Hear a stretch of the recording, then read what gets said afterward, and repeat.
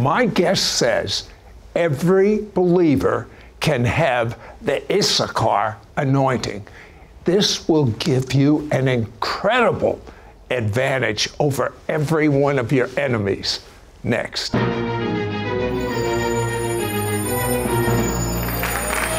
I'll tell you, I'm here with Becca Greenwood, and she is another person that provokes me to jealousy. Since she was a child, she was activated in a gift called discernment. So, Becca, for starters, what is biblical discernment? You know, that's a great question. And the reality is, discernment is something, it's a gift that is given to us by the Holy Spirit. And so when we receive the empowerment of the Holy Spirit, this gift of discernment is awakened. So it's the ability, Sid, we can know the angelic realm, we can know the demonic realm. So we know what's occurring in the spirit realm. It gives us wisdom. It gives us the ability to understand times and seasons. It causes us to see and hear from the Father's heart and His perspective. So discernment can manifest in different ways. It can be, we can see something, we can hear in the Spirit, we can even feel. Some people smell, some people have what I call this knower. It's like this prophetic knower, this discernment knower that God has given us. What about someone says, oh, this is a woman that was born with this gift. I don't have the gift, although I believe in Jesus and I love Him. What would you say to that person? I believe that the Holy Spirit gives this gift to each believer and that many of us are walking in it. And listen, let's be real. Sometimes we have not because we ask not.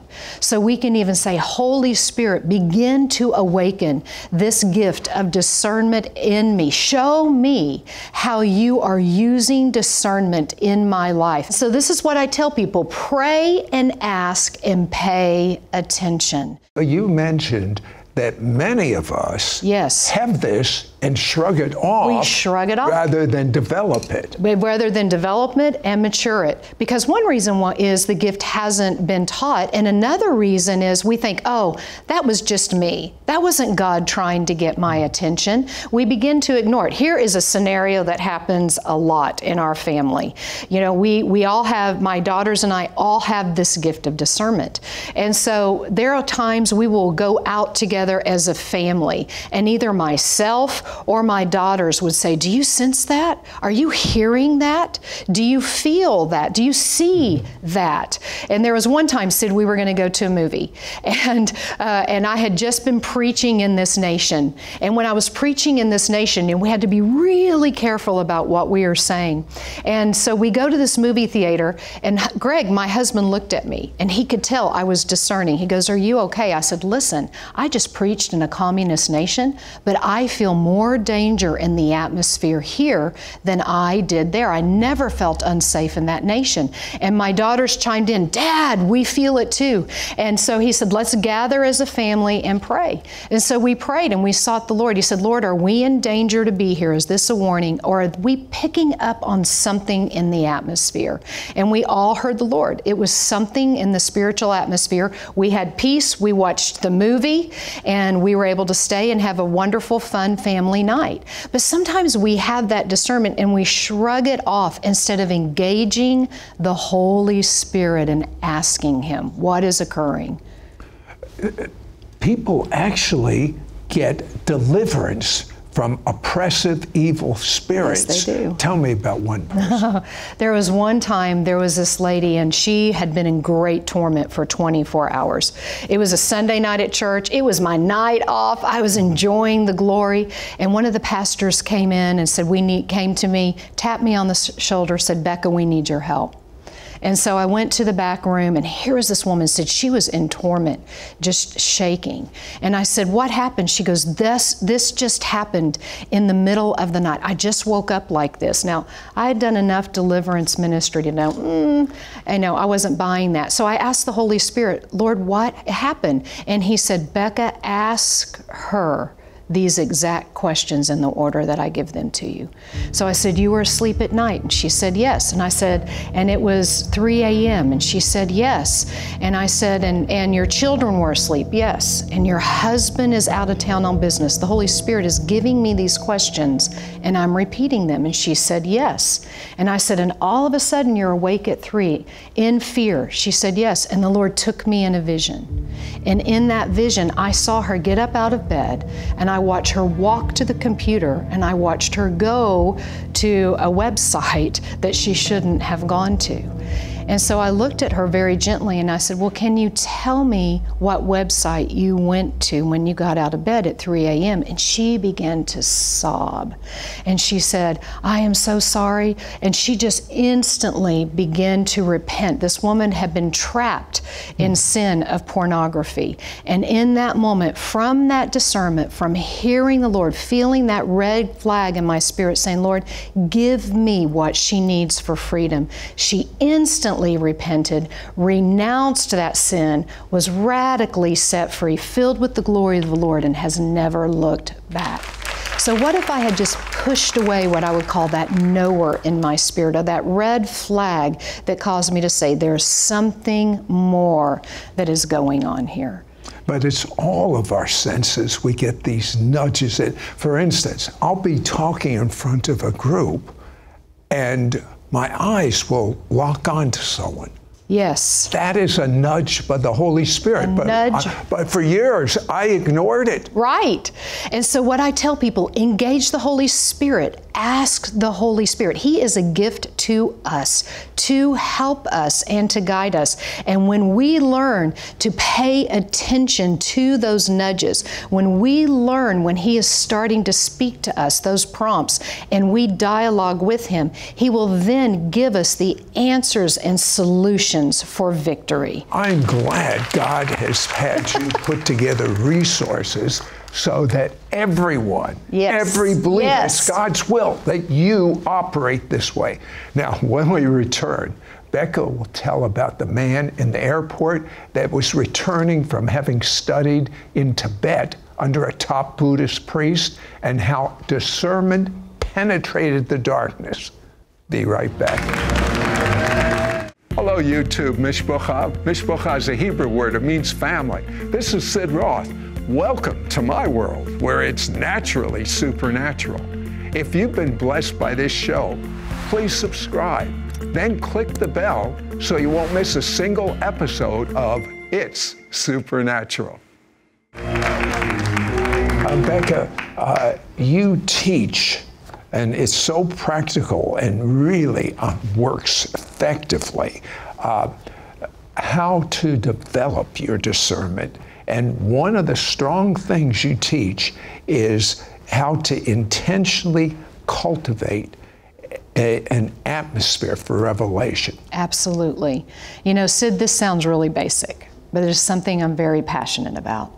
When we are cultivating an atmosphere for discernment, we are ones that are spending time in the presence of the Lord and the Holy Spirit. A word that I will even use is intentional surrender, meaning that we worship Him, we glorify Him, we come before Him, and we cease resistance. We yield to Him, and we begin to cultivate an atmosphere where we hear His voice, we know His voice, we're reading the Word, and we say, Holy Spirit, let your Word come alive in me. You know, Catherine Kuhlman had this awesome quote that I love. It isn't silver vessels that He's asking for. It isn't golden vessels that He needs. He just needs yielded vessels. And one of the greatest ministries that I have personally ever witnessed was a woman that says, I was God's last choice.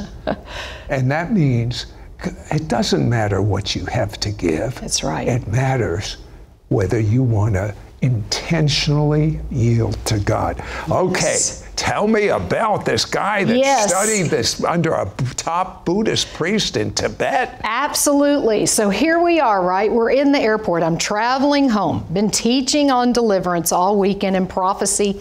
And so I'm, you know, in the airport, Sid, there's no personal bubble at the restaurants. People are like this close to you, right? And you don't know them. So we're sitting at the booth and we're about to order our food, and this young gentleman gets set right next to me. Now, I'm a discerner. I see and I feel and I hear in the spirit. So I felt this vibration.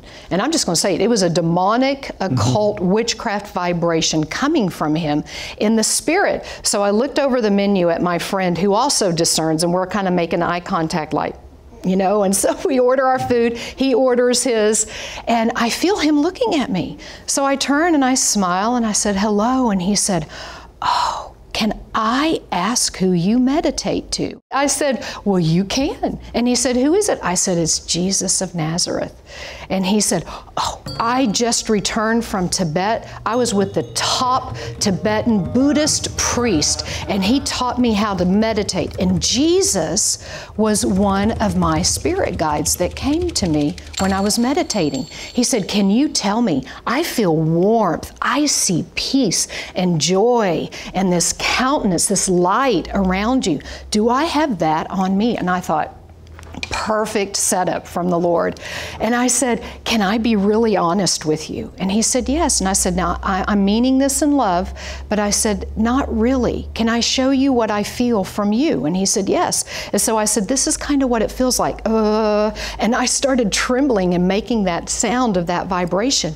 And he looked at me shocked. He goes, why don't I have what you have? I said, because it wasn't Jesus that came to you. It was an angel of darkness appearing as an angel of light. How did he react? He said, I want what you have. Will you lay hands on? Really? Yes. So here we are in the restaurant, in the airport, lay hands on him. And I began to pray, and he looked at me and he said, my mother has been telling me what I'm doing is wrong, and she's a Christian. She's been praying for a divine appointment for me.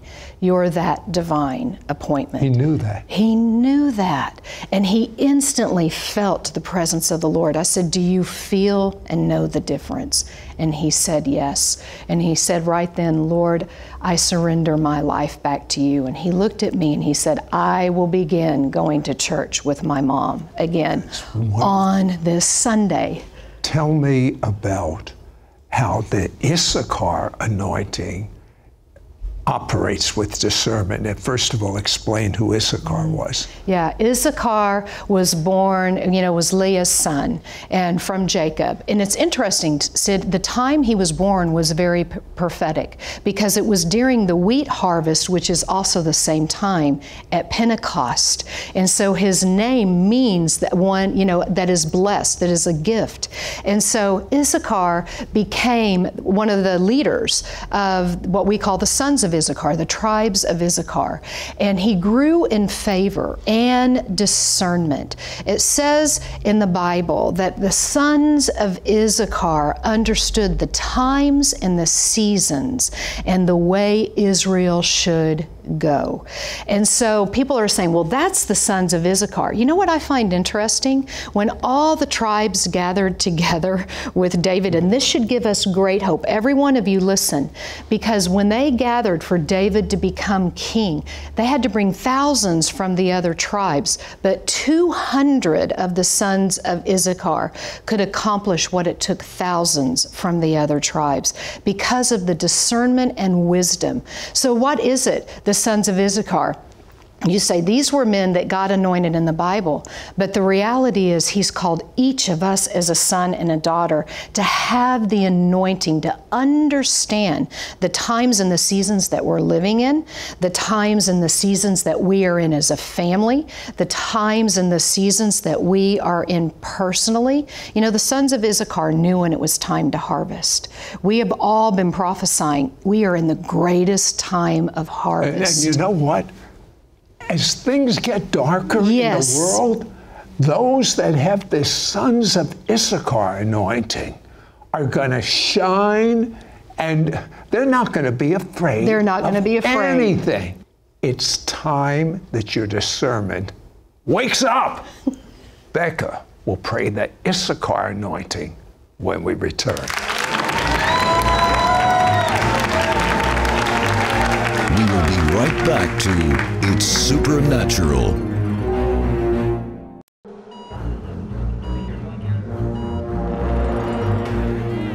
We now return to It's Supernatural.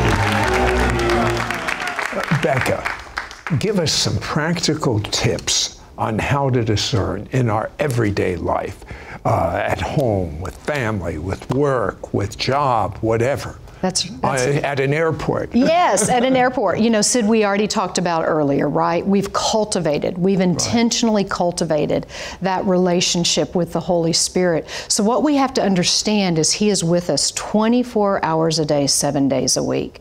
And He's not an it, He's a person, right? And so when we encounter Him, that presence is rubbed on us like anointing oil, that charisma, that anointing. And so we take it with us. And so in everyday life, you begin to look like what we talked about. What are those prompts? Are those nudges of the Holy Spirit that He's asking you to do? So it could be when you are in your workplace, all of a sudden someone is walking by and you just feel the intent, or you feel or hear or see that person and your eyes are drawn to them. As we said, stop and engage the Holy Spirit and ask, Lord, what is it that you're saying? Listen, even in our homes, people ask me this a lot. How can we discern even in our homes? We want to have an atmosphere of worship and welcoming the presence of the Lord into our homes. And when we do that, listen, we can discern our children, we can discern what's happening with our spouses, and we can take that and we can begin to pray. We can begin to encourage them. And by the way, if you don't have this inside information, no wonder you have problems. That's right. Would you like to work on inside information about your spouse before the explosion? That's right. By the way, what do you discern right now? What do I discern right now? That's a great question. I discern right now, Sid, we're seeing so much chaos in our world right now. And that the enemy, there is a battle that is raging in the world right now. But this chaos and confusion that we're seeing, Sid, is not so we are defeated. Literally, what I am discerning, and I want you all to hear this because I'm going to apply this to you personally as well. What I am discerning is we are entering into the greatest glory, the greater glory than we've ever experienced before.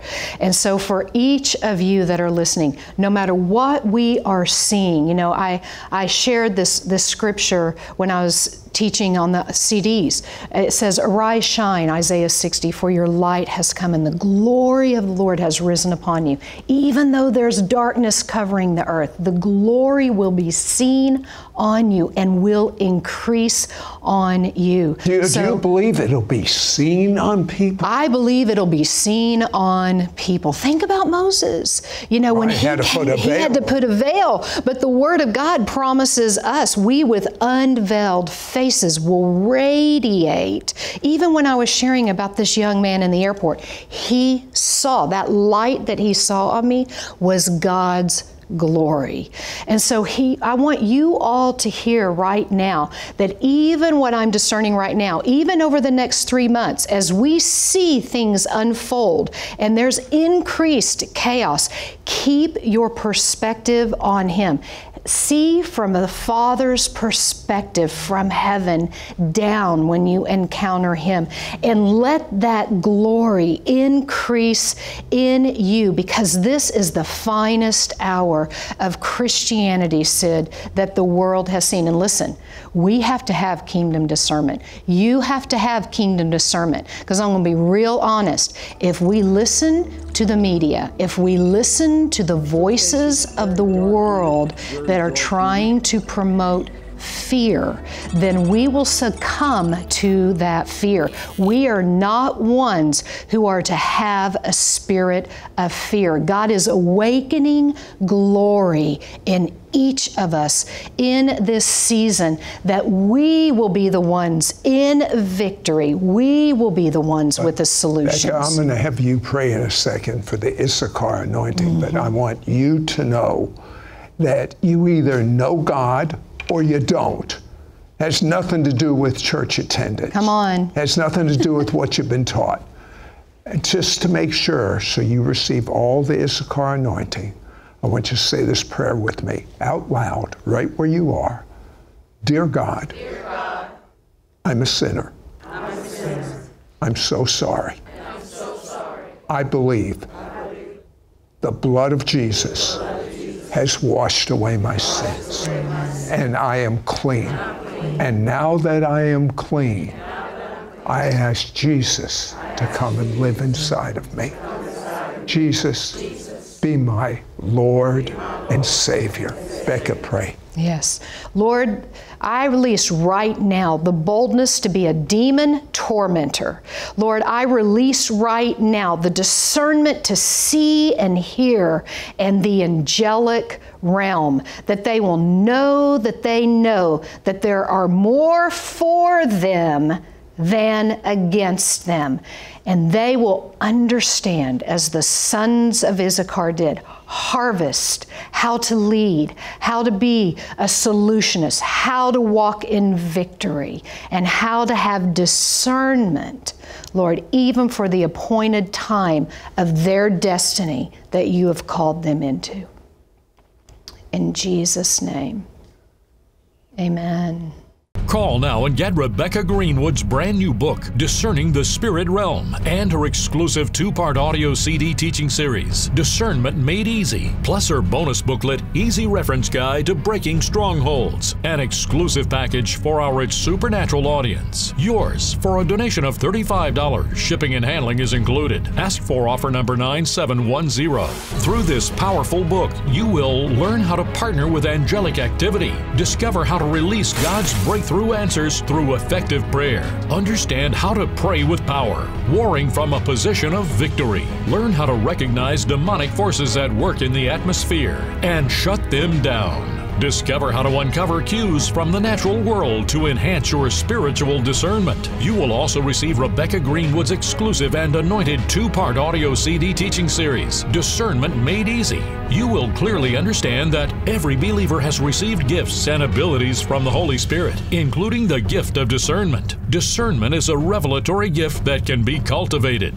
The lessons and practical examples in this teaching are so clear that you can teach your children how to do it too. She even includes powerful prayers, including a prayer of impartation of Sons of Issachar anointing, an impartation of the gift of discernment. Plus, you will get Rebecca Greenwood's bonus booklet, Easy Reference Guide to Breaking Strongholds. Included in this guide is a demonic grouping list, which includes symptoms and how to be set free from demonic strongholds. These include demonic strongholds in our minds, thoughts, emotions, and spiritual lives. The traps that lead us into this bondage can include trauma, betrayal, abuse, rejection, abandonment, bullying, ungodly control, accidents, and so much more. Don't miss out on getting Rebecca Greenwood's brand new book, Discerning the Spirit Realm, and her exclusive 2-part audio CD teaching series, Discernment Made Easy, plus her bonus booklet, Easy Reference Guide to Breaking Strongholds, an exclusive package for our It's Supernatural audience. Yours for a donation of $35. Shipping and handling is included. Ask for offer number 9710. Call or you can send your check to Sid Roth. It's Supernatural. P.O. Box 39222, Charlotte, North Carolina 28278. Please specify offer number 9710 or log on to sidroth.org. Call or write today.